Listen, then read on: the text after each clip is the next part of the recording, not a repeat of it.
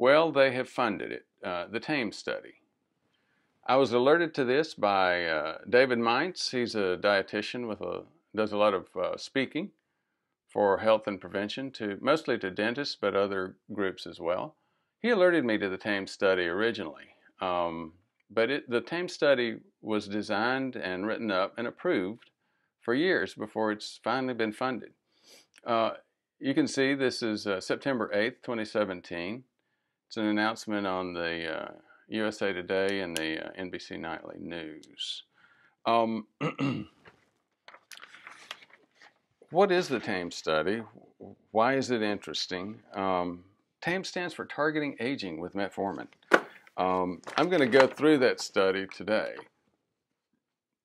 There's a lot of interesting components to this.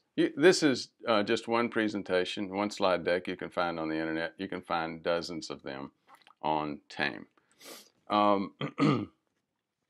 The principal investigator will be Nir Barzilai. Dr. Barzilai is very excited about the idea of approving a medication for the indication of aging. His point is the big pharma poured a lot of money into drug development, but none of them are pouring money into drug development for aging, because FDA has yet approved aging as a disease indication. But as you'll see through this slide deck, aging is the number 1 risk factor for most of the diseases that we're looking at here, most of these chronic diseases. Now, then the question comes up, why would you look at, here's some of the contributors, by the way, and here's a couple of points. Here's Nir Barzilai. He's the principal investigator. I think Jill Crandall is working on the MILES study there with the Einstein Longevity Group, Albert Einstein Medical School in New York. But as you see, huge number of contributors to this study. The National Institutes of Aging actually developed this study, and it wasn't like most studies where the principal investigator and his or her team develop an idea, then a proposal, they write a grant application, they send it to NIH or one of the funding agencies, they then review it. That's not what happened. As you can see here, there are dozens of contributors and hundreds of geriatricians, doctors who study aging, who've been behind this study for a long time. Now, why would doctors who study aging suggest metformin at age 65? Well, we're going to talk about that in just a minute. But first, an introduction. I'm Ford Brewer, F-O-R-D, B-R-E-W-E-R, with Prevmed, P-R-E-V-M-E-D. Heart attack, stroke, cancer, disability prevention, dementia prevention. I do these YouTubes to help provide some basic and some a little bit more detailed than basic medical scientific information around prevention and longevity. So, why would hundreds of geriatricians say we should effectively put metformin in the water once we're age 65? And many would say even younger. Well, that's actually what I want to cover in these slides today. The first one is, if you're one of those statin haters, you may want to cover your eyes.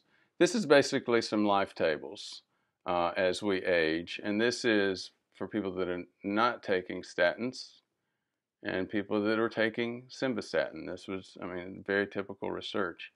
And you wonder why. I had a patient once who came in and he'd had some cardiac symptoms. He was in his 60s. He said, I went to the ER. They couldn't find anything wrong with me. The doc said, you may want to take a statin. I went to a cardiologist. He said, I can't find anything wrong with you. You may want to take this statin. He came to me and I said, well, I can find what's wrong with you. You've got some inflammation and you may want to take this statin. He got very frustrated. But there are reasons why the medical community is recommending things like statins. And metformin is certainly not something that's non-standard. It's actually the standard for type 2 diabetes. Part of the problem, I think, is that there's a lot more of us with type 2 diabetes and at least insulin resistance than we recognize. But let's go back to the TAME study. Age itself is the strongest risk factor for age-related diseases. Now that's sort of like so obvious, it makes you wonder, what are we saying? Well, look at these diseases. Heart disease, cancer, stroke, emphysema, pneumonia, diabetes, and look at these, and the list goes on, kidney disease, Alzheimer's, you name it. So Alzheimer's, for example, goes a little bit longer, but most of these others start cranking up in the 40s and 50s. Now let me just go back and make this statement. Hearts don't have a shelf life of 60 years. Cancers don't automatically just appear at between 45 and 60. Kidney disease, for example, kidneys don't have a shelf life of 60 years. What's going on here? Well, if you're looking at me in this graph and saying, well, duh, we're getting older. That's the point. What is it about getting older that's causing these problems? Well, again, it's biochemical, and we'll get there in just a minute. But let's cover another issue. You remember I mentioned Nir Barzilai was very interested and excited about. Basically, this was his point. He wants to change a major concept out there. What we do these days is we target a specific disease. You remember the last slide? We want to target, what we're currently doing is targeting heart disease, brain disease, chronic kidney disease. He's excited about the whole idea of saying, look, let's look at aging and its impact on all of our organs. In other words, let's put the cardiologists, the neurologists, the nephrologists out of business, because we move back one step prior to all of this and stop the cellular components of aging. If we do that, we're at a whole new universe in terms of managing health and disease. Again, all the splitters out there, the specialists, let's put them out of business by decreasing aging, or the metabolism of aging. Now, I've mentioned the metabolism of aging a couple of times, and we've talked about the place that metformin plays in this area. Now, again, I know there are a lot of metformin haters out there. There is no drug that I'm aware of. Actually, even I've spent some time as a toxicologist in industry, and I can tell you, too much oxygen has killed people. Too much water has killed people. So any prescription drug has its issues. Metformin is not alone, but it's actually far more benign than it's being given credit for. Don't want to get into that debate. Here's what I wanted to cover, though. You say, well, what is it that metformin's got to do with aging? Well, these dozens and hundreds of geriatricians throughout the world, when the National Institute of Aging says, well, what's causing all of this heart disease, stroke, cancer, dementia? Their perspective is, duh, it's glucose metabolism, cell respiration, the ability of the cell to generate energy.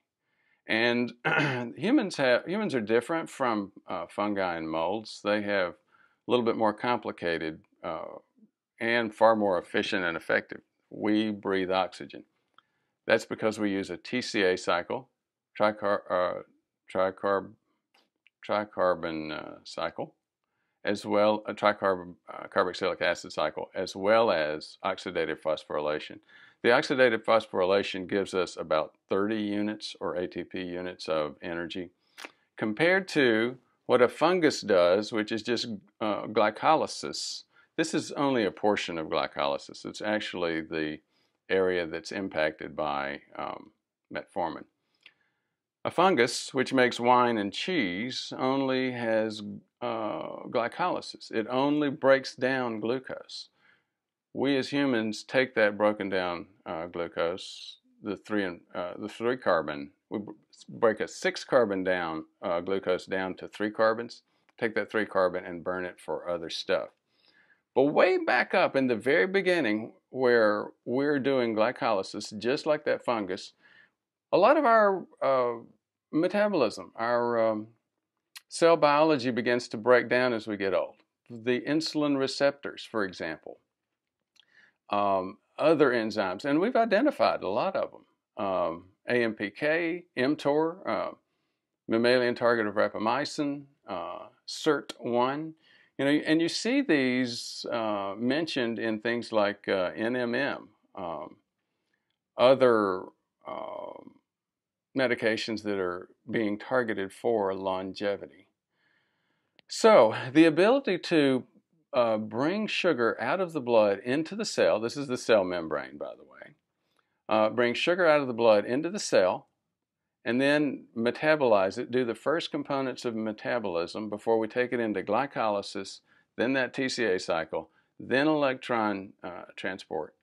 All of those begin to age. As they do, we start to develop plaque in our arteries. We start to develop heart disease. That plaque in the arteries then leads to heart disease, kidney disease, dementia. So again, we're going, this TAME study is going back and saying, let's take a look at the original insults in terms of aging and see if we can have an impact. Now, why metformin? It's inexpensive. Biguanides have been used for years. The worst thing that you can see is the Mayo Clinic saying lactic acidosis, and the Mayo Clinic's wrong there. Look at the Cochrane studies. There is not a significant risk for the general population for lactic acidosis with metformin. Maybe the other biguanides, but not that one. And again, metformin is already the #1 drug being recommended by the American College of Endocrinology. So, again, I know there are plenty of metformin haters out there.